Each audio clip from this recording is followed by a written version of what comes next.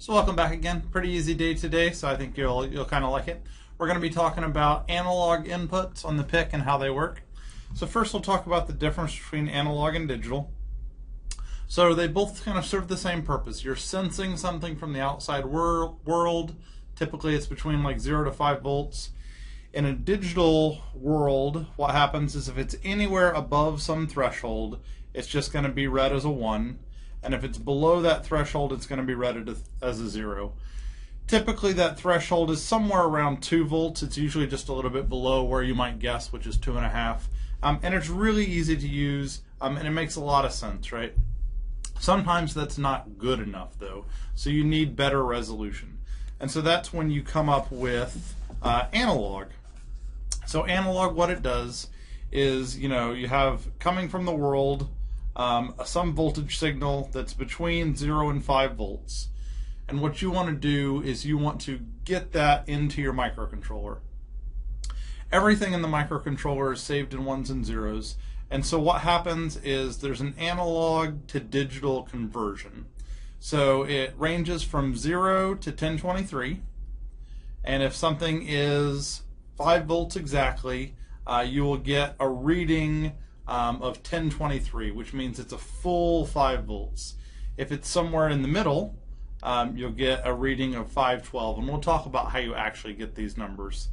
And then depending on where it's at in between, here's an example with 1 volt, so it looks like that's 205, and if it's 1.1, that would be like 210 or something. I didn't do the math, but you can see it's a linear scale, and you can see exactly what the voltage is between 0 and 5 volts, instead of just getting a nice simple 0 or 1. There are 40 pins on the microcontroller. 33 of those can be used for digital I/O, so you can see that there's a ton of digital I/O. However, with analog, there are only 13. So they are called analog channel 0. You can see them labeled in here. 1, 2, 3, all the way up to analog channel 12. They show up on certain pins, and they start on port A. For some reason, RA4, just to mention it, does not have an analog channel. That's just what they chose to do. And you can see that it does kind of jump around a little bit, especially on the RB side. Usually in this class, though, we max out. We need about 4 ADCs, so we only ever use about 4 of them, to be honest. So those are the ones that we use. If you have an analog input, you put it at RA0. If you have 2, you use RA0 and RA1, and that's just how the system works. We'll talk more about that in the next video lecture. The library functions that you have to use for the ADC, they come from a library called ADC.H. The nice thing about ADC.H is that it's included for you by default in the template. The reason we included it for you by default in the template is because we actually included this whole statement in the template code. What this statement does is it turns on 4 analog pins. And we'll talk next time about how you set a different number of pins than 4. But there are 4 on the green board, so we show you how to set 4 in the template code. I like examples, so what I really want to get to is an example. So let's talk about the library functions and how we can use them in an example. There are actually a bunch of library functions that you can use, and they look confusing at first. It's going to turn out to be really, really simple. First off, I'll say that close you're never going to use, because once you turn on ADCs, you're going to leave them on. Open is one that you're going to do once, and you already kind of know how to do open, and it's actually the easiest. And that leaves you with these 4 other functions. These 4 other functions actually work out really nice because they always get used in exactly the same way. You use them 1, 2, 3, 4, and we'll show you how that works. And it's really, really easy. So yeah, there are 6, but they're an easy 6 to learn. The way that you do an analog to digital conversion is this simple 4-step program.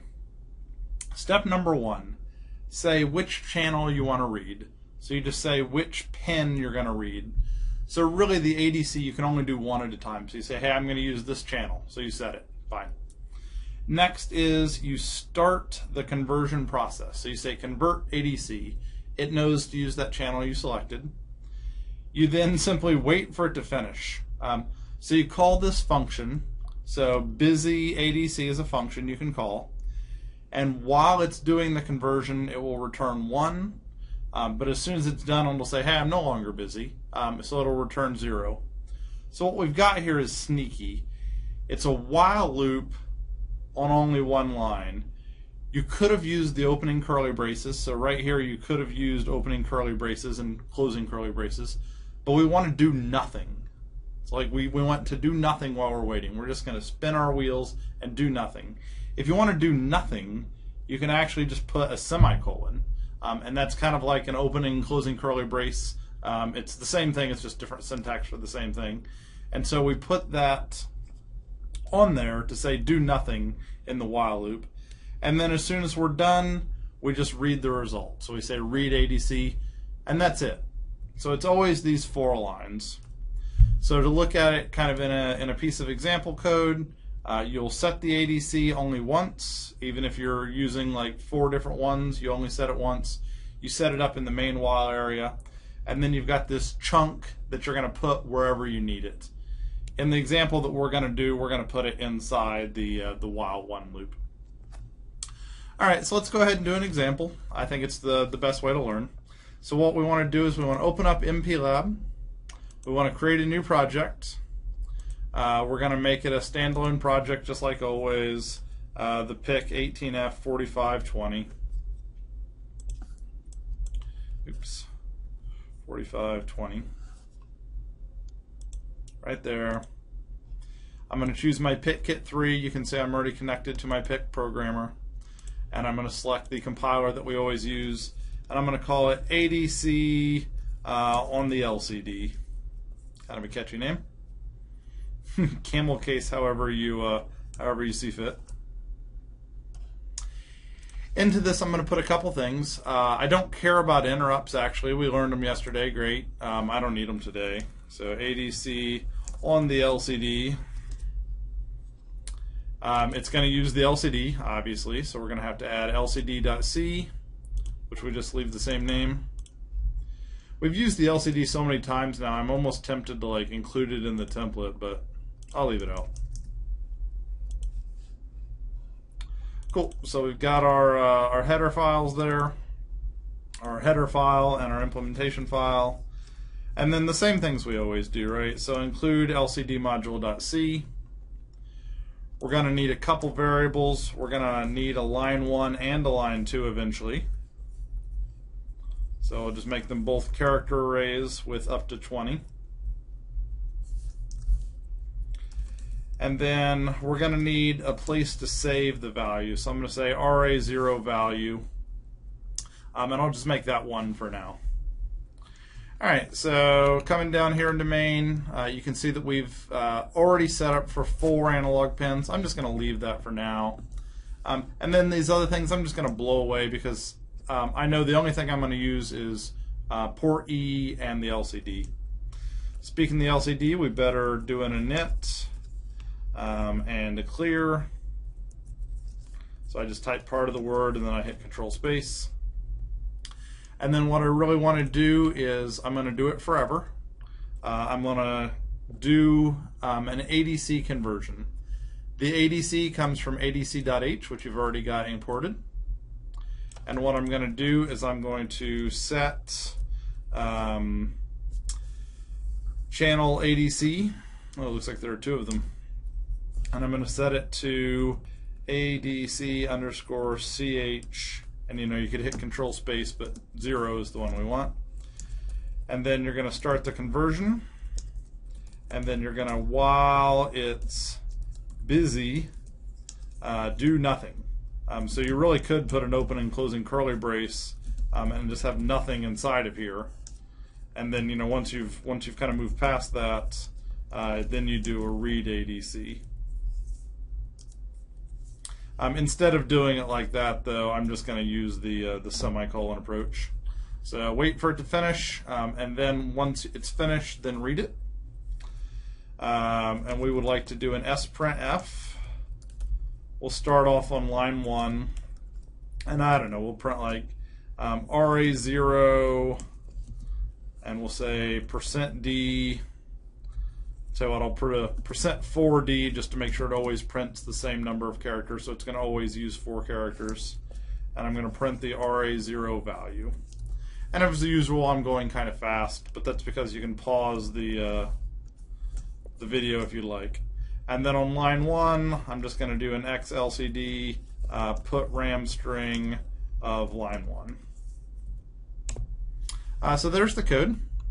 Hopefully it does something useful. We'll see here in a little bit. So what I want to do is I want to go ahead and run it. And the nice thing is that on the green board we've already connected for you. We've connected a bunch of different analog inputs. We've got two Phillips screwdriver turnable pots. I hate that message. And then we've also got a joystick, so there's actually 4 analog inputs. So the one we're going to play with first is the potentiometer. If you look closely above the potentiometer on the upper left, it'll say RA0. So what you can do is if you turn it all the way counterclockwise, it'll go up to 1023 or very near. And then if you turn it the other direction, it'll begin to turn down, and then it'll get all the way down to 0. If you put it in the middle, it'll be about 512. And the way that little bit of magic works, we talk about more in the lab, but it's actually creating a voltage divider, and by turning it, you're moving the resistance on the potentiometer to give those analog readings. All right, so that's all we wanted to do this time. We just wanted to get something out there on the LCD to show you how to do one reading. We'll bring you back next time for a few more details. See you then.